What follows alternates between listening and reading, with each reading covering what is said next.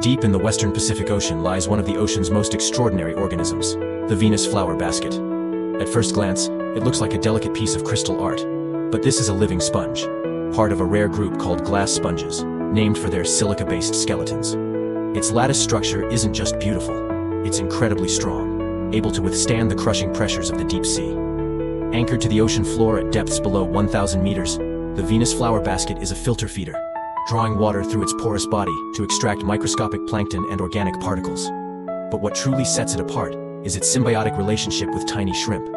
A pair enters the sponge as juveniles, grows too large to escape, and lives out its life inside, protected and sustained. This lifelong partnership has made the Venus flower basket a symbol of eternal love in several cultures. Rarely preyed upon, its hard, glassy frame and deep-sea habitat offer natural protection. This sponge isn't just a biological wonder, it's a blueprint for innovation and a powerful reminder of how life can be both intricate and enduring.